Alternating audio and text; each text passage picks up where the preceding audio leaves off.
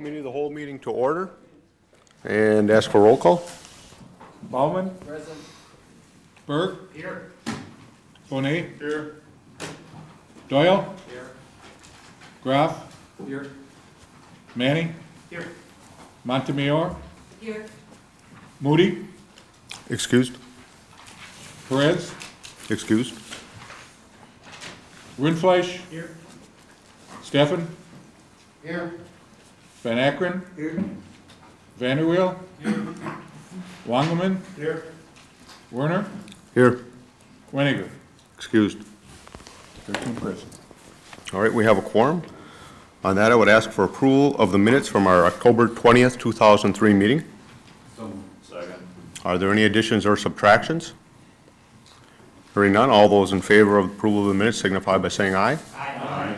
Chair votes aye, motion passes. Tonight, I would like to welcome everyone to our Committee of the Whole meeting. We will have an update and presentation on the Blue Harbor Resort project, and Paulette Enders will lead us off on this. She's our Director of Planning and Development. Paulette? Okay, good evening, Chairman Warner and Committee of the Whole members. Tonight we will have two presentations. The first will be a presentation by Joseph Haas, General Manager of Blue Harbor Resort and Convention Center. The second presentation by Inspectors Larry Hillblink and Pat Irick will describe the inspection duties of the city's Building Inspection Department, those duties that they're performing during the construction of the Resort and Convention Center. So with that, without further delay, I'll turn over the mic to Joseph Haas.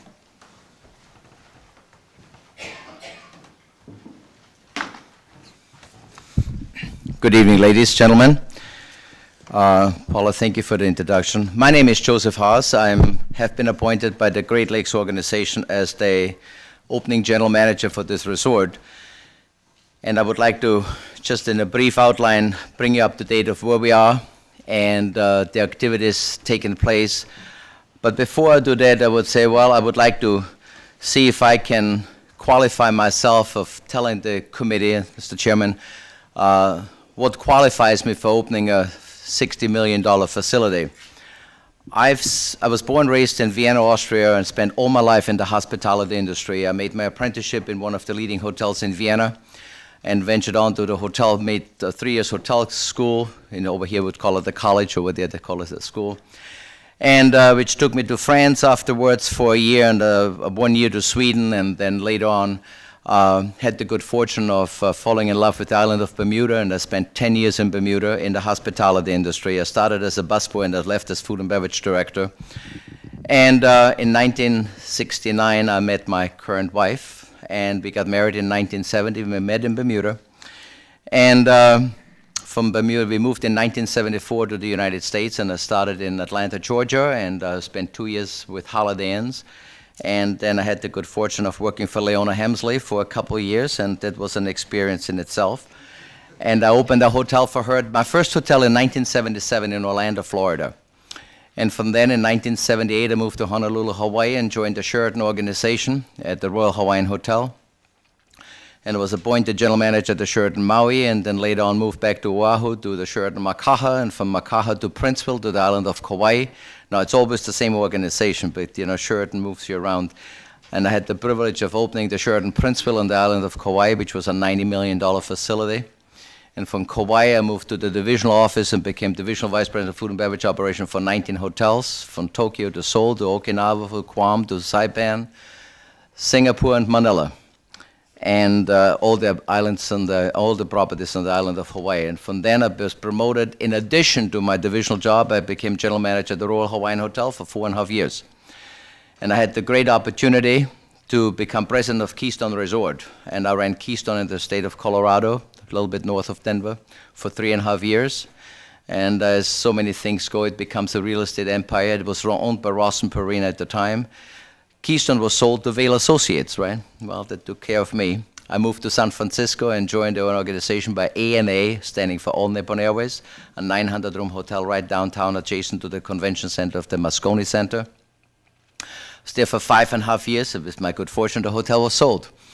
And the company offered me to move to Ho Chi Minh City to Vietnam and open another hotel for them. And my wife and I decided with 4 grandchildren this is no longer in our interest. So I came to and joined an organization on a temporary basis in Fort Wayne, Indiana for 6 months, which became 12 months, which became 4 years. And I worked for the Kelly organization, Kelly Racing. I don't know if anybody knows the Kelly Racing team. But, and from then on, I had the privilege of moving to the Kalahari. A recruiter recruited me for the Kalahari. And as the good fortune happened, I identified a company which has probably treated me a little bit better than the Kalahari. So thank you very much for Great Lakes to pick me up. And that brings me to the great city of Sheboygan. And I've been here now for 2 months, and I do have to tell you, with the exception of the weather today, it's been absolutely delightful. I enjoyed the city. I had the privilege of joining Rotary, not joining yet, but been to a couple of Rotary meetings, and Mr. Mayor was so kind to be with me one time at the Rotary meeting.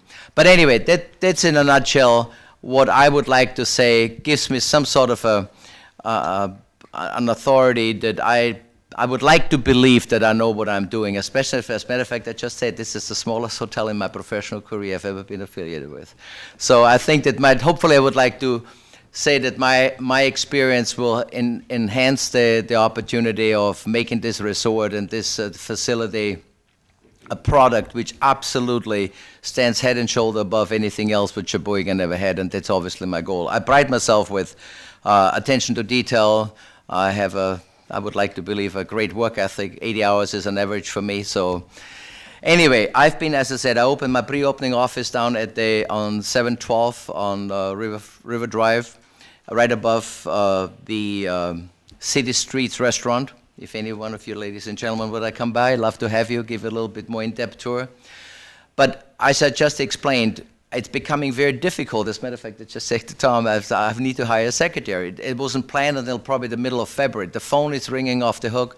We have more than 24 weddings. When I say on the books, ladies and gentlemen, you can write it down, you can pencil it in until you have a deposit. You can nothing.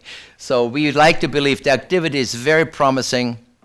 And we are not even talking about the the PGA.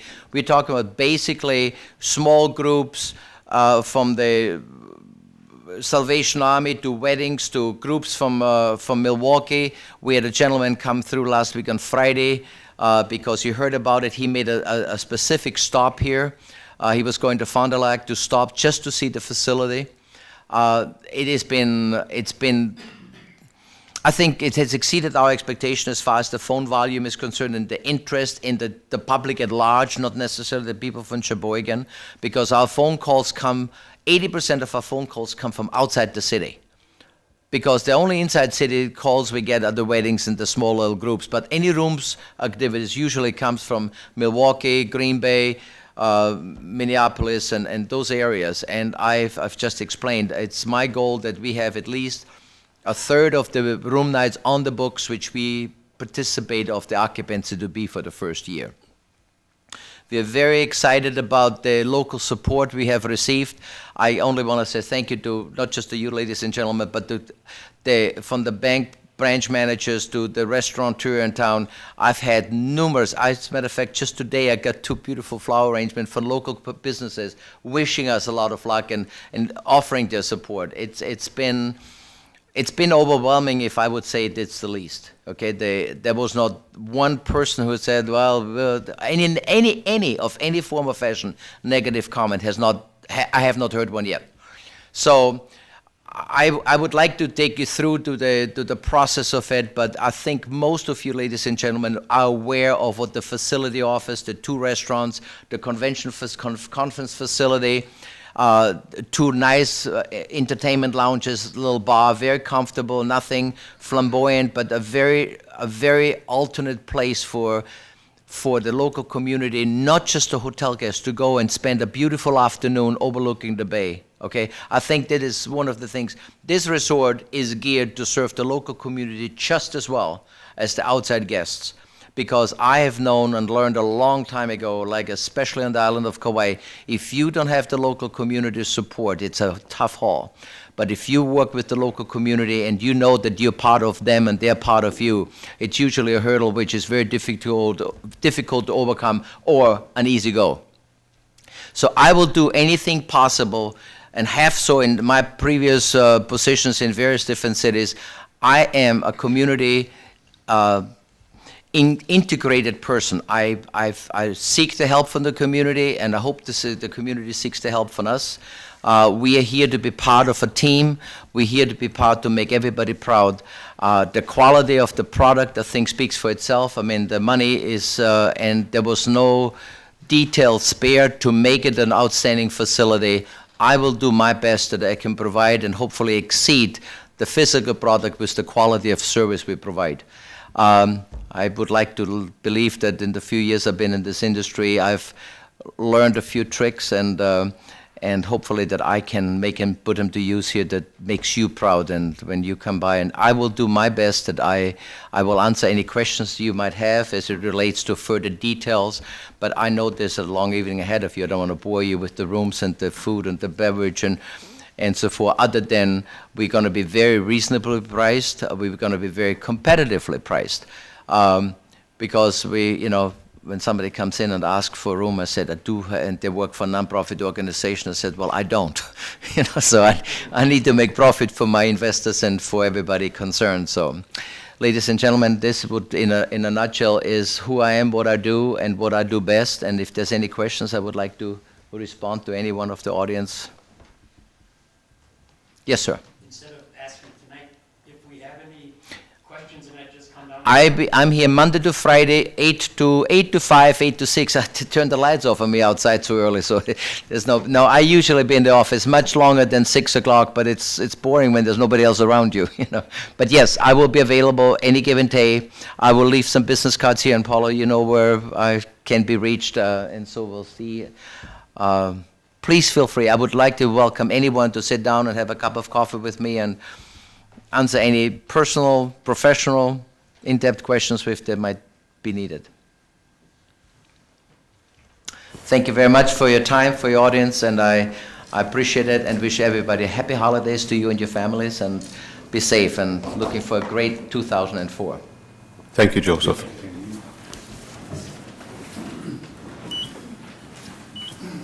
And Larry, building inspection.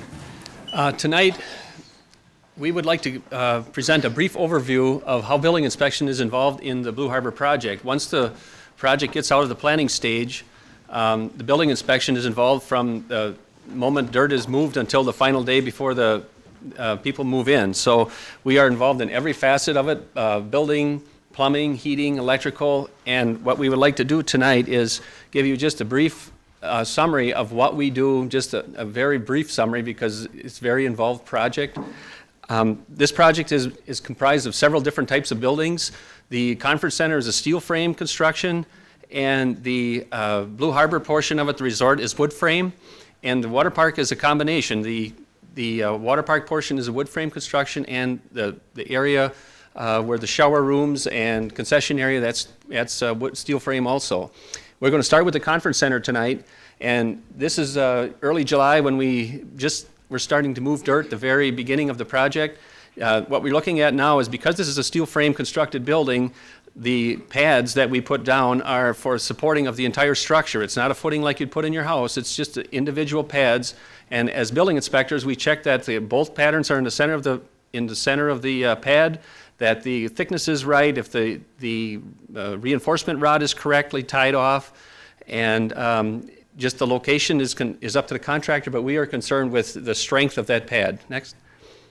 If you could look here, we're looking at the beginning of pouring the floor. Pat Eyrich is here. He's the building inspector that is there daily, probably at least an hour a day. We're on site. This portion, they're just beginning on the south end of the construction there. You can see that we check the thickness of the pad. We check if there's mesh in the pad, reinforcement rod. You can see that the storm sewer pipe sticking up there, all the downspouts are already in place. They've already been inspected and checked and tested. Next. You can see that as they're on numerous pads, each one is inspected before before the contractor is allowed to pour. We check the column size according to the state-approved plan. And next, I have several pictures of this. If you take a look at the steel frame, the electrical inspector makes sure that every portion of the building is grounded and bonded so that if anything would short out in an outlet in a wall or whatever, because the building is steel frame, he's required to make sure that every portion of the steel frame is grounded and bonded back to the electrical service so there is never a potential for someone getting a short on the building in any other portion. Next. This is another part of it as we're just about ready to put the roof on. If you notice that in the very front of the picture we have the fire hydrant installed. You see there's a fire hose off that fire hydrant. What is done, each individual piece of pipe that's put in is 20 feet long, and they're chlorinated with either powder or with some type of a pellet, chlorine pellet, and the main is filled. What happens at that point is we let it stand for 72 hours or more, and then the main is flushed, and it's checked for sanitation. Because this is hooked to our public water supply, we have to make sure that it is safe drinking water. So before any water can be taken out of that system, every piece of pipe is checked, every piece of pipe is tested. It's tested to 200 pounds of pressure. Everything underground in the building is checked to make sure that that is safe to drink. Next. This is a picture of the bathrooms in the conference center. This is only a portion. This happens to be the ladies' bathroom. What we check in that portion, these happen to be the water closet carriers that are in line. There's several more. There's probably 4 or 5 on the other side of the room, so we have more than enough during an intermission of a concert or intermission of a wedding or anything like that. And what we check for on here is, of course, the integrity of the plumbing portion of it, but also the handicapped accessibility. We check for the stall heights or the stall widths and that they're big enough to get a wheelchair in. The state requires a given amount on each one. Also, we check for the height of the water closets. The handicapped water closets are much higher than the standard one, and we check for that before they have a chance to drywall. Next. This is a part of the men's bathroom. You can see that these happen to be the urinal connections, but we do the same thing there. We check for handicapped accessibility. If you look on the left portion of there's 3 vertical pipes right there, and then the left portion, there's a pressure gauge on that. Every portion and every piece of this building, every piece of pipe in this building is checked with a minimum of 5 pounds of air pressure before they're allowed to drywall. The contractor has to set up the test, and I inspect it to make sure that it's all taken care of and that it passes the test. Okay. This happens to be this is some of the interior shots that we have of currently of the conference center. This is a steel frame interior. These are non-load bearing walls because the conference center is a steel frame constructed building and all the bearing loads are on the columns. But we do have to inspect on these also the handicapped accessibility of the outlets. All the receptacles, all the switches have to be a given height so that they're accessible to anyone that would be in a wheelchair or that would be handicapped in any way. So Mark is involved with every portion of that. Also, all those walls have to be bonded back to the steel frame of the building, so in case there's any type of a fault, that it would be grounded out, so there's no potential for shock. Next. This is another portion of it. That's standing in the main conference area. I took that just to show just how busy this place is. I've been in construction for 30 years. I've never seen a project go up this quickly or this fast. It's just an amazing thing to watch every day. It just changes. And this happens to be the heating ducts that you see there. We check the heating ducts. They have to be insulated. Anytime there's a penetration through a fire-rated wall, there has to be a fire damper or fire curtain so that if there's a fire in one room, it stops, and it stops at that point rather than transferring through the ductwork. So the reason I took that is just to show you how much activity there is on that site. Okay, Paulette? This is the current entrance to the conference center, and it's right as of last week Friday. They're ready to put the roof on. What we check on that portion of it is we check the columns, the same thing that for the size of the column that holds up that roof. We check for the pads also, the bolt pattern, things like that. Next. This was early July, and if you've been down to the lakefront lately, you can see where we've gone since July 1st or July 7th, I believe this picture was taken. That's the footings for the conference center. You can see they're totally different. They're the entire length of the wall. Pat checks for width. He checks for the reinforcement rod in it. And you can see that the entire wall stands on the footing rather than just the pads like the conference center. So it's a totally different structure and requires a little different inspection. Okay? That was the beginning of the hotel, the resort portion of it. This you can see is they're building The plumbing pipes that are in the floor, as I said before, each one of the plumbing pipes have to be put in that floor. Each one of those you see is a bathroom for one of the rooms on the first floor. They have to be in the exact location. They have to have pitch and venting, and we check for all the plumbing codes. They all have to be tested. Same thing with 5 pounds of air pressure for 15 minutes before they can pour the floor. In the background, you can see they're building the stairway. That's a rated stairway. Anytime you're in a public building, once you're in the stairway, it's a rated stairway, so that if there's a fire in any portion of that building, once you're in that stairway, that's an exit access, and you can get out and the fire cannot penetrate that. So that's why that's made out of block, because the rest of the building is a 4-story wood frame. Okay? There's the water heaters. There's 4 900-gallon water heaters in this project. Each one is 1,200,000 BTUs. So it's we shouldn't have any problem with hot water. If you had to have compare that to the ones in your house, you'd have about 134 water heaters just to put out the same amount of heat that those water heaters put out. And that's not even the water heaters that handle the laundry. That's extra over and above that. So there's the water softeners that we have. Each room, all the water in the rooms, the bath, the showers, even though the lake water that we have in the city is very soft, they are extra softened so that it's better water. It soaps better, a little more suds. So, okay. This is a picture of the lounge area on the north end overlooking the lake. I just took a picture of that just to show that the view that we have. Pat checks all the connections because it's a wood frame building. He checks all the connections, all the span of the joists, the thickness of the joists. He checks the headers and all the construction on every portion of that building is what he checks. And I just thought it's kind of neat because it sticks out to the east, and it's kind of wherever you sit in the lounge, you'll be able to see the lake. And the restaurant has just the opposite flip side of that. It's exactly duplicate of that, but that would be the restaurant area. It'll be in there too. Okay. This is standing in the atrium area where you'd normally check in, and if you look to the east, you'll be able to overlook the whole lake. You're actually on the 2nd floor. If you look up on the top, there's some temporary railings up there. Right now, that's just made out of 2x4, but what we are concerned with at the final portion of it is that the railings are the right height, the spacing is right. We make sure that the railings have, the floor has a toe board, which is a little piece of steel that's about 4 inches off the floor, so that if anyone drops a hairspray can or something, it doesn't fall 4 floors and roll off the end and hit somebody in the head. So we make sure that all the railings and handrails and guardrails are in position and the correct height. Okay?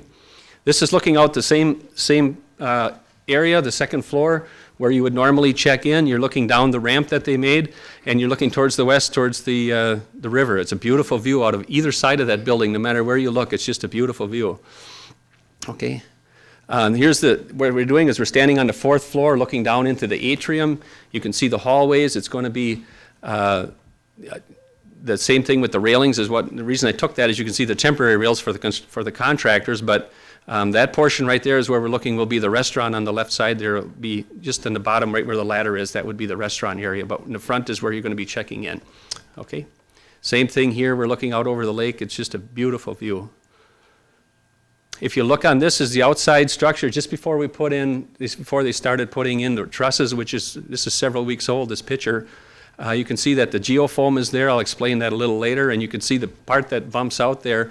This is facing the lake. Fisherman's Road is down to your left, and we look at the trusses when they get put up. We make sure that they're clipped they have to have something called hurricane clips on, so that in a real windstorm they don't move, or a tornado that they don't lift off. That's something that Pat is concerned with. This is the outdoor pool. You can just see the bracing before they put the concrete in. If you look on the inside, there's a reinforcement rod that hold the wall up all the way around. Each portion of this pool is, again, electrically bonded and grounded. You see the reinforcement rod. There's lights underneath. If you've ever been in any pool, you see there's lights underneath the water. Everything is bonded so that the lights, if they would short out, if there would be a bulb would break or something would happen, everything has to be grounded. And Mark makes sure he goes to every light, every piece of reinforcement rod. We check that out before they're allowed to pour the concrete. Actually, this concrete wasn't poured. It was actually blown on the wall with an air system. It's unique. They just kind of shot it on the wall, and it's kind of stayed there. It's really unique. I've never seen it done before. Okay. This is the other portion of the outdoor pool. We would be checking also, if you can see on the left by the wheelbarrow there's an underground light. This is after it's poured, or actually it's on the inside, that's the bottom. We would be checking for the stair risers to make sure they're uniform. And also, eventually you're going to have some handrails on that stair that are made of metal. Mark would be checking to make sure that those handrails are bonded so that that also has no potential for a shock, okay? This is geofoam. I don't know if you saw the article in the press.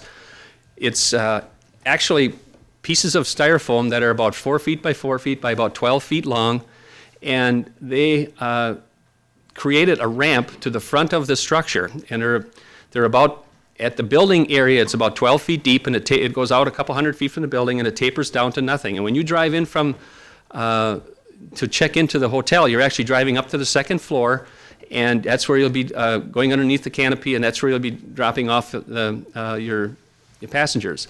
The geofoam was put on to have equal compaction on the site.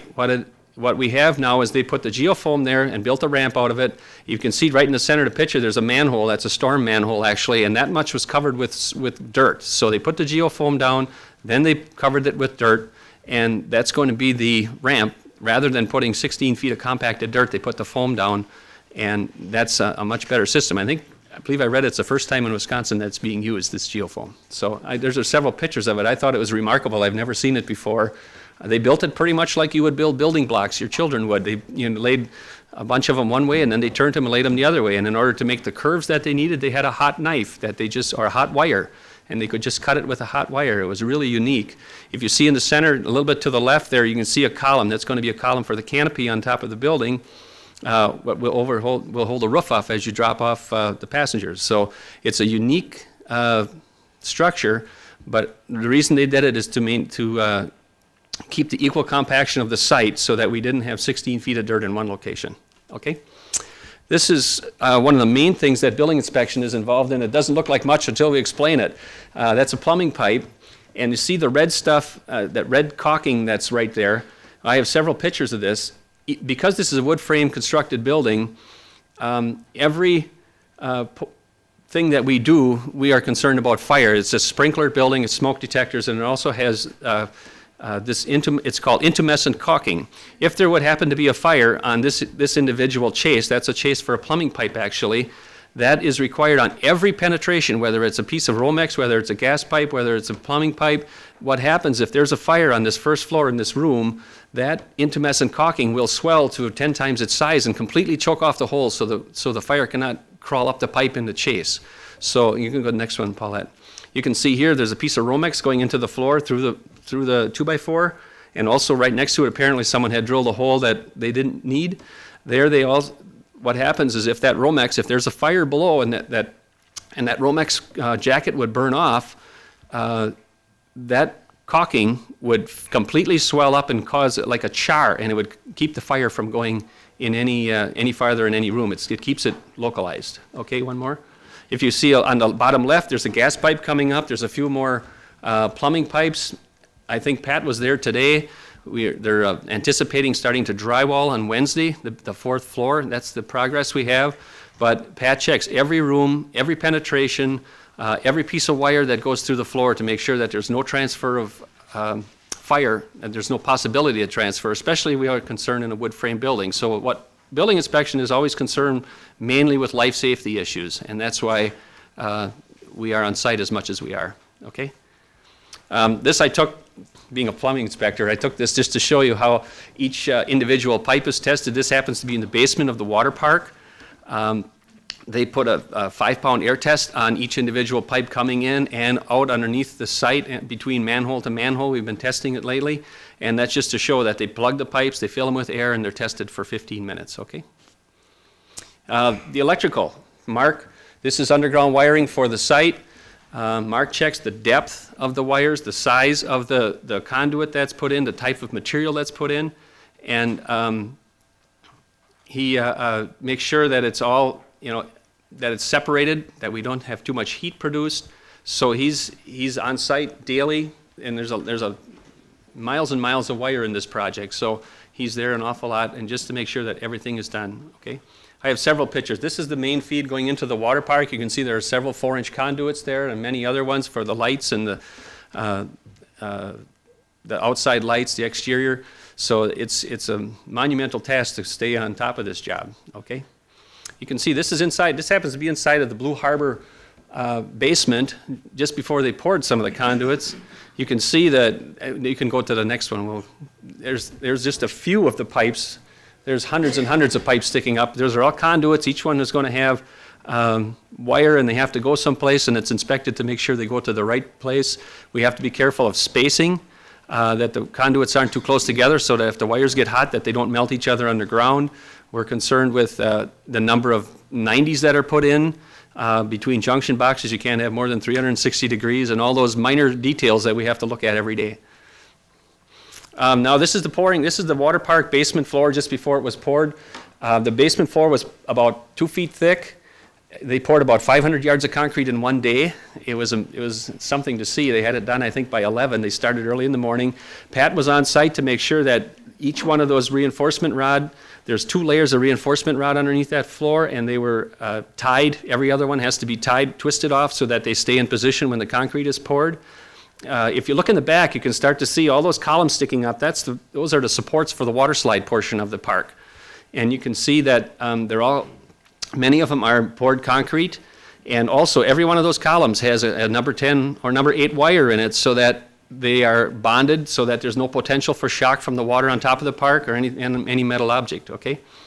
Here's another picture of the park, the basement just before it was poured. You can see there's all plumbing pipes. This happens to be the water park building drain. This is the showers in the water park. So your dressing rooms, each one has to be tested, has to make sure that it's vented properly, that there's pitch on it, that there's bedding under it before they can close it up and cover it and before they can pour the concrete on it, okay? Another picture of it, the plumber has it all ready to go. This is the basement of the water park. You can just take a look. I just took one little shot of the conduit on the ceiling. You can't imagine the amount of power that it takes to run the pumps in that water park. There are 26 different pumps in that water park, and each one has to have a controller that keeps track of, they all go to different spots in the park, and also all the controllers that are involved with the filtering system, and there's just, it's amazing to see the amount of wiring that is just involved in the water park itself, okay? There's one of the pumps that are there. Like I said, there's 26 pumps like that. They move about 20,000 gallons of water a minute. The water park itself holds about 200,000 gallons. Just in the swimming pool portion of the park, it's about 200,000 gallons. So it has an awful lot of water that we have to get. Yes, go ahead, Paulette. 1 minute. Okay, we're almost done. There's the columns. Same thing. We're showing some of the columns of the water park before we put it in. Go ahead. Some of the pipes that are underground, those are all the pipes that go to the slides. Okay. This is how far we are right now. You can see that a lot of the features are up. You can go to the next one. You can see some of the stairways up there that are in already before the building is done. We would check for railings. That's the lazy river right there that you can see the slides coming in. They go outside the building and come back in. We check for bonding and grounding on each one of those. And this is a picture of the beach restoration. I think maybe Tom would like to talk to you about a minute or two about that. Tom Holton, our city engineer, because they're restoring our beach back to its original, and I would entertain questions before he does that. Oh, sure. We're just on our date. Why are we using steel study in the convention center, wood in the hotel area? Why do we use steel always do wood? What's the reason for that? Because of the clear spans in the convention center, the main rooms are so large that it'd be very, very difficult structurally to make those kind of spans. With steel truss, we were able to have larger, clear around the space. Anyone else? Thank you for your time tonight. And Tom, would you want to talk a little bit about the features? Yep. You got 1 minute? We can give you a minute, Tom. We'll just stay longer. We started the beach restoration about 2.5 weeks ago. We opened up the bids. It came in $200,000 under budget, which was a nice surprise. $1.3 million were spent about 2 weeks cleaning up concrete, rubble, brick off the beach. We still have more to do. In some areas, we're out in the lake about 100 feet, picking up still big chunks of concrete and building debris that were been dumped there over the years. They started placing rock today. We have a rock revetment that's going to protect the shoreline. We're hauling in fill. We're going to start creating berms with sand, plant beach grasses. We'll have a 12-foot wide recreational trail that'll parallel just along the east side of Fisherman's Road with lighting, low-level lighting. Next spring, we'll be in to bury Fisherman's Road after the most of the work's completed on the resort project. Our work is completed. Then all the access then will be through the interior of the site to get out to South Pier. We'll still have parking for fishing and recreation. Is that a minute? Thank you, Tom. Does anyone have any questions at this time? Council?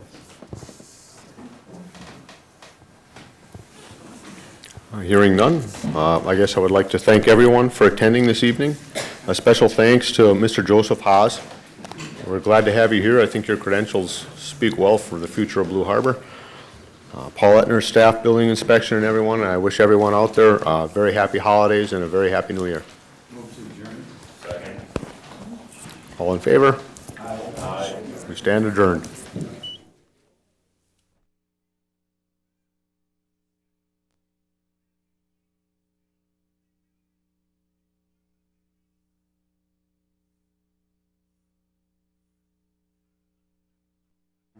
The police property officer relative to disposition of found items by city employees. Seems Officer Lamb brought this forward to the committee. In that time, I've been able to have discussion with the city attorney, and he's looked into the state regulations and provided us tonight with a handout. So I guess I would ask Steve, unless the council would like me to read this communication, I would be willing to do that. Otherwise, we'll let Steve give us his opinion.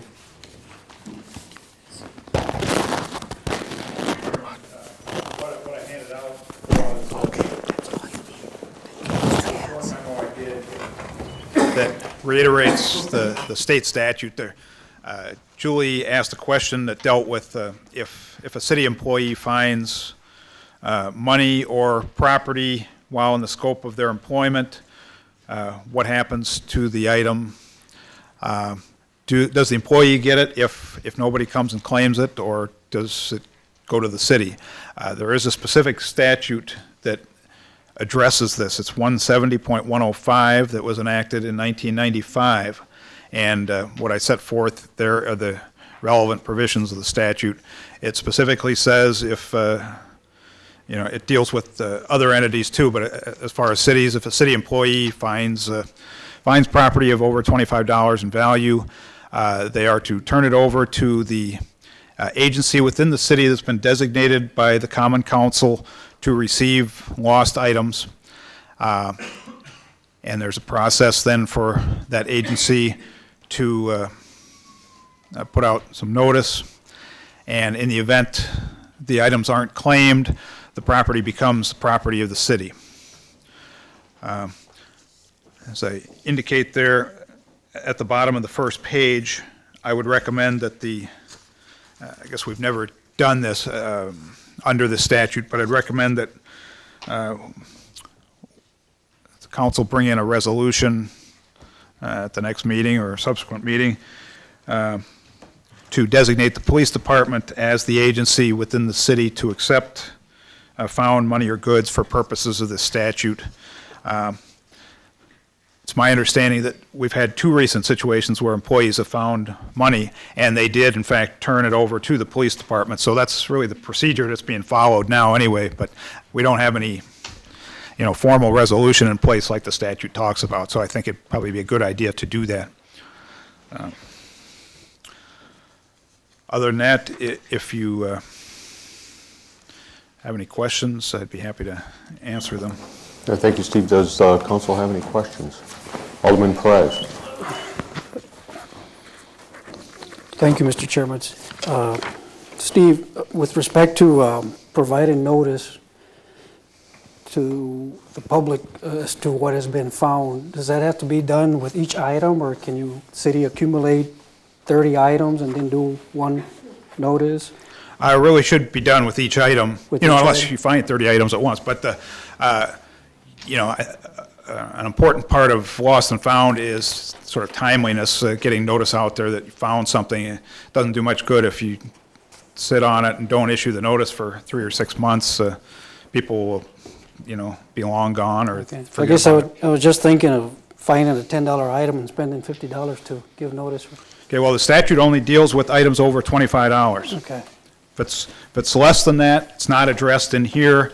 I guess we'd have to look internally what the policy would be there if a city employee found a $20 bill in the restroom or something, what we would do with it. It's not really addressed in the statute, and we can do whatever we want as a city on that, but. Okay, thank you. Alderman Moody. Thank you, Mr. Chairman. Would this be like the police auction for bicycles or abandoned vehicles where? That I would recommend to be in the resolution. In fact, I think I have it at the office. I drafted up a draft resolution while I was thinking about it. And what we currently have in the police policy manual, there's a procedure there for dealing with items that the police acquire in the course of their duties. If they find, you know, bicycles that are misplaced or whatever, they have a procedure where they're either provided if the department can use the item or some other city department can use the item, or they're applied at the public auction, or they can be disposed of in some other way that's in the best interest of the city. And we'd have something like that in the resolution that would. Where does this apply to where people find things? I mean, is like if maybe someone loses a diamond ring at the armory or something like that, or? If that was found by a city employee, the statute would apply. They would and turn the item over to the property people at the police department. A notice would be posted as required by the statute, and the statute just talks about 90-day notice. If it's not claimed within that time, then it can be disposed of. I think the police currently have been using 1 year on things like stolen bikes or you know, lost property. Some of what they're dealing with also is evidence that's not claimed as a result of you know, robberies and things like that. Okay. But it would have to be something found in a public place, not something found, like, say, in a restaurant or.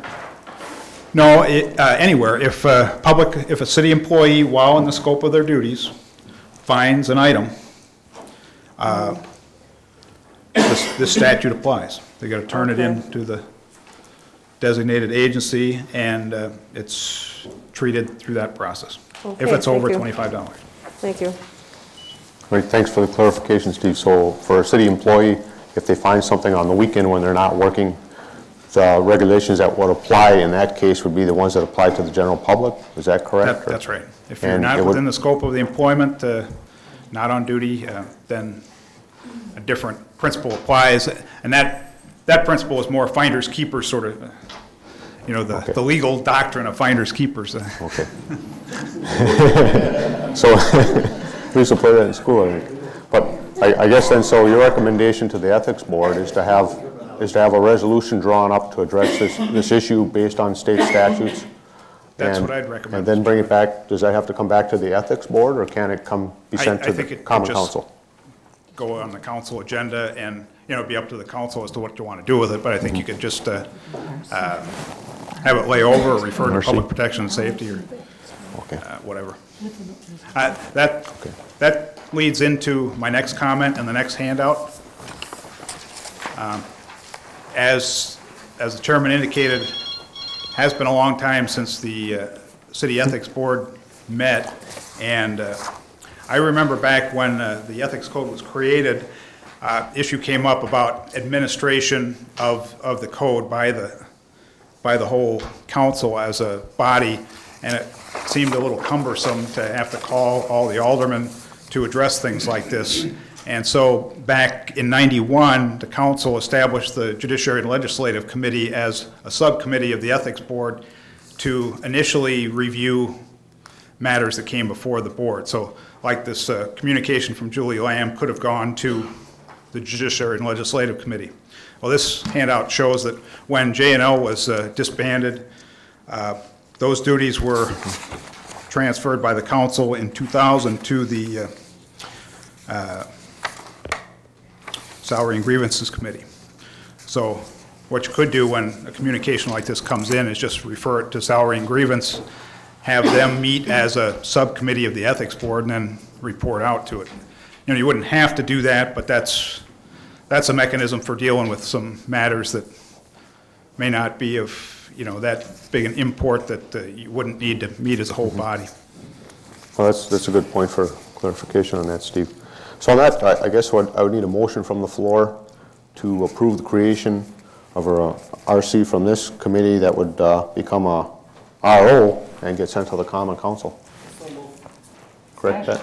Actually, it's to draw the resolution. To draw the resolution, draft the resolution, correct, with that recommendation from the board. Have a motion? And a second from Alderman Graff. All those in favor? Aye. Chair votes aye. Opposed? Hearing none, the motion passes. On that, the next item on our agenda is. Second. All in favor? We stand adjourned. No, you didn't ask for a round. Pardon?